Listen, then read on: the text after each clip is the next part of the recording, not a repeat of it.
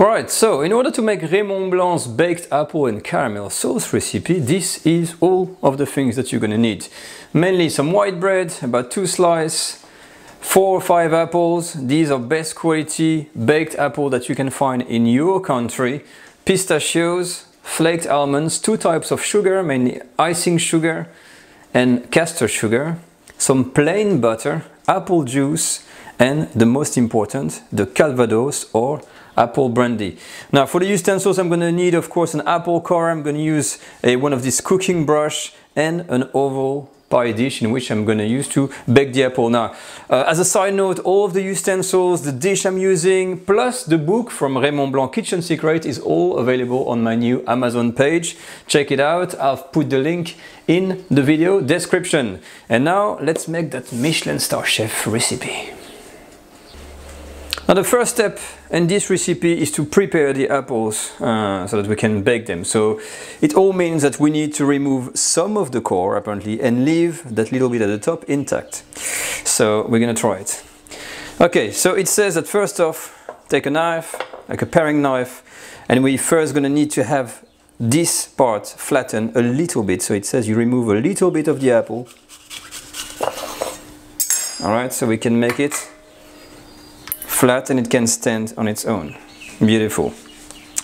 Now we're going to need to remove a lot of the core in here. So apparently one of the technique consists of getting a knife and you have to pierce basically 3/4 of the way to the core. So basically we're going to core the apple until here and leave that little bit here. So apparently it says that you need to take a knife and make an incision in the apple past the core, which is a bit hard already,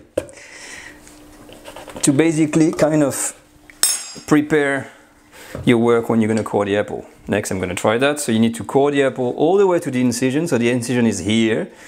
So keep in mind that you need to go apparently 3/4 of the way. So look, I've no idea if it's going to work, but I'm happy to try.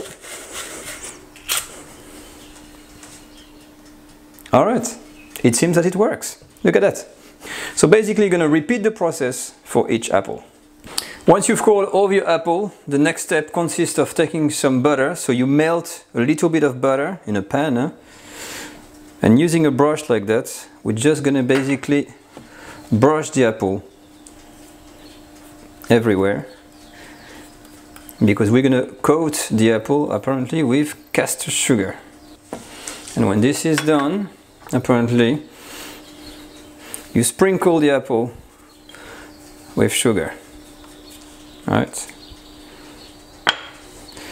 And when it's finished, you remove the excess and you just put them gently on the tray in the back. So you repeat the same process for each of the apple. Perfect, so this is the end result. So I'm just using 3 apples here because I'm making a small portion, but don't mind me. So this is gonna have to cook in the oven, of course. Before, the last step consists of putting an additional piece of butter apparently on top of the apple, like that. And we're gonna bake this in an oven without fan. It says do not use a fan forced oven. It has to be just a standard convection oven for 35 to 40 minutes at 170 degrees Celsius, which is 338 degrees Fahrenheit. I've got my converter next to me. So I'm going to put this in the oven for 35 to 40 minutes until they're cooked. So keep an eye on it while they're cooking, making sure they don't crack open and you know, fall apart. While the apple are baking, the next step consists of making your caramel sauce. So sorry about the view to put you in the pan like this, but apparently we need really to see what's happening. So first you need to start from where it says with 1 tablespoon of water in the bottom of a small pan like this to make your caramel. There's no heat under, and we need to sprinkle 50 grams apparently of sugar all over and wait for the sugar to be and water to be absolutely absorbed. So you see it starts to absorb, so you have to wait maybe a minute or so. Okay, when it's like this and all the water is you know, mixed with the sugar, so there's nothing dry, put this on a high heat or medium to high, and I'm gonna wait until this transforms into a caramel. As the temperature rises, this is gonna happen. All of your water and sugar melts into that kind of little boiling mix. So from here, do not leave your stove and keep an eye on it, because it goes from clear to brown in an instant, but you just don't know when. So you just need to look at it and wait until it happens. Okay, I'm just showing you, see these little traces of brown? And that starts to happen. That means that the caramel is going to get brown from here very, very quickly. So I'm moving the pan like this, because when you make caramel, you never use a spoon to stir or anything like that. You just use these movements, control your heat, and move your caramel around. Make sure it doesn't burn to a crisp. Done. That's the right color. Immediately I'm going to put my juice in. Whoa! And this is what happened. So be careful. It's normal. And from here you can see everything is mixed together. I've got my apple juice and I'm going to wait until this comes back properly to the boil. Perfect. Now optionally on the video from Raymond Blanc, he adds about a tablespoon or two of diced apple. These are fresh apples. Okay. Mix that in. My heat is on lower now. From here we're gonna add the famous Calvados, 1 tablespoon of booze, which is basically apple brandy. I like a good tablespoon in. And the mix has gone cold again, and I'm gonna bring it back to the boil. Finally, the last step is to add some thickening agent, which is here, I don't know if you can see, arrowroot, which is tapioca flour. So you mix, that powder looks like corn flour in a bit of water, and you pour it in your mix. And this is virtually just a thickening agent.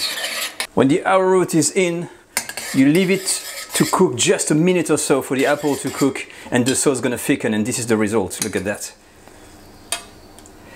This is an absolute sauce, a syrupy kind of caramel. Leave it on the side to cool down, turn the heat off, and we're going to use it later. Okay, well, the sauce is done. I just took the apples out of the oven, and we're going to be ready to make the garnish and serve. Now, as you can see, I maybe let them a little bit too long, as this one didn't hold, so that can happen. That's what I've made 3.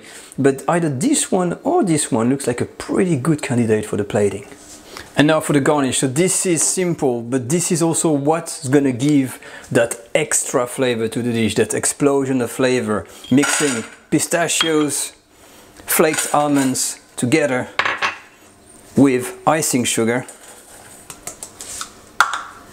And then we're going to sprinkle with a little bit again of the Calvados. So just a tiny bit. After that,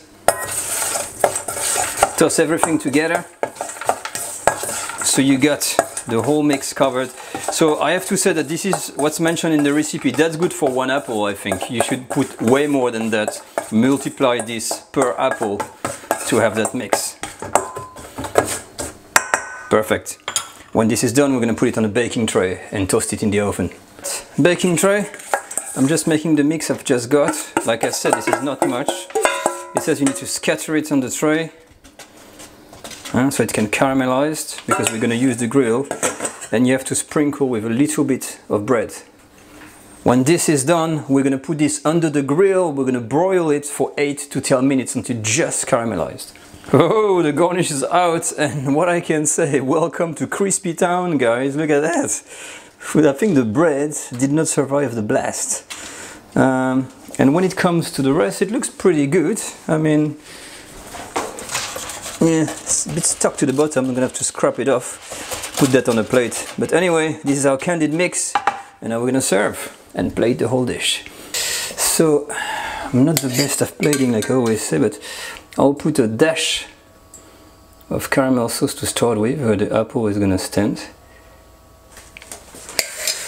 I'm gonna put one of the baked apple, try to make the good side on. And then I'm gonna sprinkle a little bit of this. That's what it says on the recipe. These candied pistachios and almonds everywhere. And when this is done, apparently, the last touch is to pour caramel sauce basically all over. And let it make its way on the plate. But what I want to do now, before we go quickly, is maybe do the spoon test or try to see how we can try this. So let me try to see how fragile this is. Ooh, look at that. The skin is nicely falling off, so it's really cooked. Let's try to use a knife to see the texture. Take a bit of the sauce there, oh, look at that.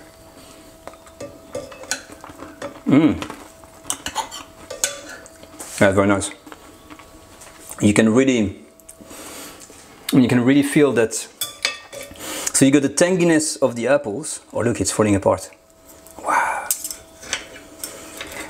Tanginess of the apple mixed with this caramel sauce and also the crunchiness of these almonds and that is pretty good. Anyway guys, this is a beautiful little recipe, and I try to understand bit by bit by making this recipe what they think, you know, the Michelin star chef. And eating this, it's really these layers of complexity, the caramel, the apple, the candied almonds and pistachios that elevate the dish into another level. Honestly, a brilliant little thing to try at home. But that's it for today. I hope you like it, of course. Tell me what you think about Michelin star recipes, and do you want to see more of this? Because I'm just doing a tryout on new series and new ways of cooking to try to please a bit everyone. So let me know in the comments, and I'll see you next time. Bye bye.